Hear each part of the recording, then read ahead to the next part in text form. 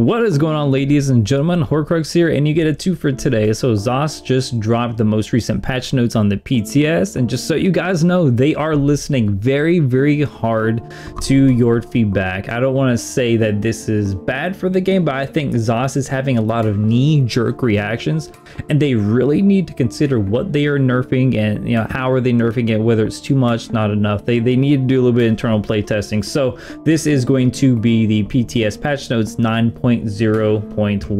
Now, let's talk about a few things here. First of all, Mars Bomb is mentioned in these patch notes, and they have nerfed this like 4 times already, and it's clear they don't know what they're doing, and then they completely over nerfed it. So we'll talk about a few things here.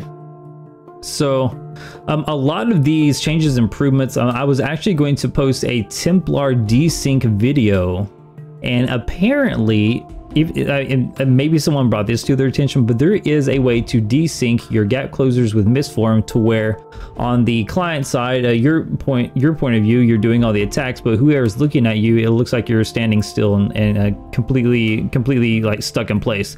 This is what this is for. So Dragon Leap and Mistform can cause desyncs when used in tandem. So this right here, this also works for toppling charge on the Templar. I'm sure there's other gap closers this is also going to work with. I'm not sure if this is still present. I will go back and do some testing, but there was a bug in the game in which allowed you to pretty much one-shot anyone because of desyncs, kind of like the old focus aim spam used to be. So it's good that that's been addressed. Just some minor tweaks to the Arcanist so far.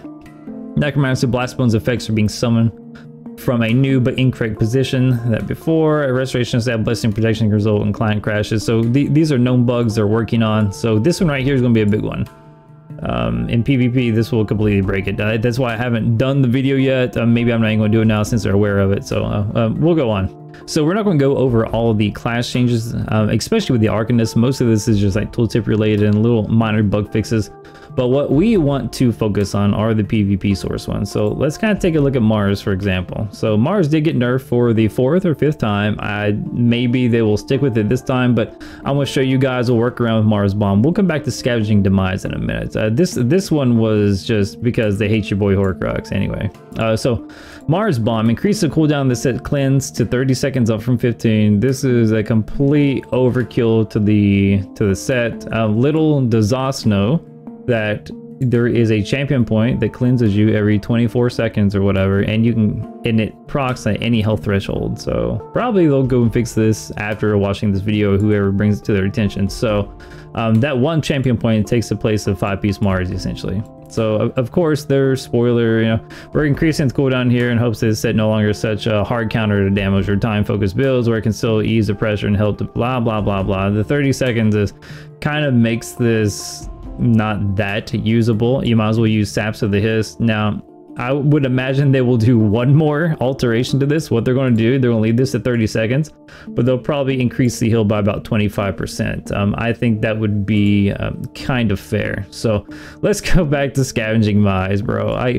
This is why I hesitate making these videos for you guys, and this is why I keep most of this information to myself and within tight niches in the community. So Scavenging Demise fixed an issue where the set could trigger without when applying poisons that deal 0 damage.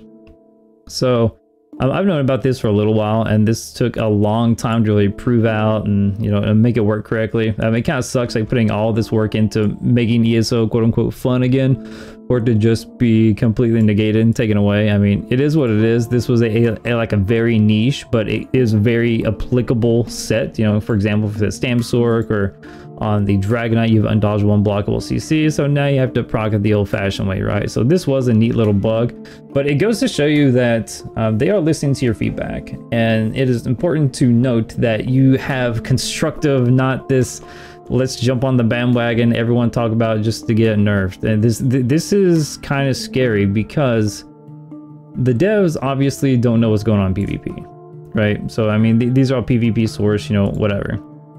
And for them to have these knee-jerk reactions and just listen to the vocal minority of people on the forums is not necessarily good. I'm glad they're listening, but they need to filter out exactly what they are doing.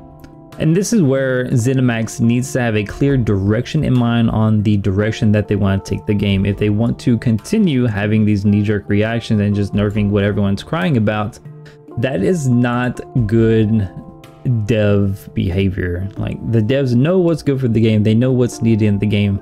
The players can just voice to you what they want, not necessarily what the game needs. So this is definitely a step backward from ZOS, definitely a -1.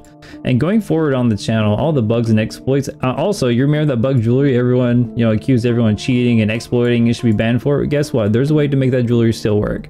Am I going to cover that? No. Nope, I'm keeping it to myself, and a very few type members of the community don't even bother reaching out about it. Maybe once the PTS cycle is done, I will show you guys how to unbug the jewelry to where you can get those benefits again. You know, this is from the named item from Saps to the Hiss, Flanking Strategist, Sithis. There is a way around it, and it's not that hard, and you're not using any third-party software or anything like that. It's just literally playing the game. It's a bug, it's not an exploit. So what's the takeaway from this video, guys? What am I trying to say? So it's good that the patch notes are here. These are, I won't say needed changes, but it is good that they are listening to community feedback. It's just the problem is that too many people are crying on the forums about the wrong things. And then this just kind of gives ZOS a way to like, hey, yeah, we're fixing all this stuff that you want us to fix. This, not really. You're not really fixing the core problem of the game. You know, obviously the server performance is getting worse and worse and worse, and especially when the new Arcanist class comes out, or Arcanist or whatever comes out, there's a lot of channeled abilities and a lot of skill shot abilities that are just simply not going to register, and the class is going to be a flop unless they really address the infrastructure and the fundamentals of the game.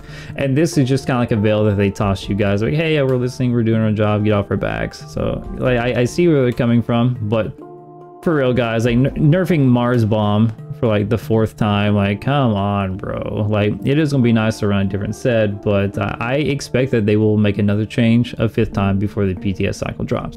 Keep in mind, guys, we all play The Elder Scrolls Online to have fun. It's not an esport, it's not a competitive game. You're not going to have any sort of monetary value from The Elder Scrolls Online. This is a form of escapism, and it's very, very important to have fun. If you guys want my definition of fun, it should be up on your screen right now, and hopefully the devs watching this will take a look at this hastily tossed together, you know, cause and effect chart, and maybe, you know, kind of go down this path when it comes to making ESO fun again. The most fun I think you can have in the Elder Scrolls Online is in PvP, and it's actually killing other players. So when you start nerfing sets like Scavenging Demise to make it more difficult to kill player in already a very stalemate tank meta, it just makes the game feel very lackluster, and that's not the direction I would like to see the Elder Scrolls Online continue to go. Anyway, that's pretty much patch notes. The rest are just questing things and visual bugs and tooltip bugs. So if you like this video, you like this shorter content from your boy Hoarcrux, you know, kind of covering some, you know, just news here and there, kind of giving my thoughts on the patch notes and where things need to go and yada yada whatever, just like and sub, comment, let me know. But I'm gonna be peacing out, and before I go, a huge and glorious shout out to my patrons and community members. You guys are phenomenal. I'll catch y'all on the next one. Peace.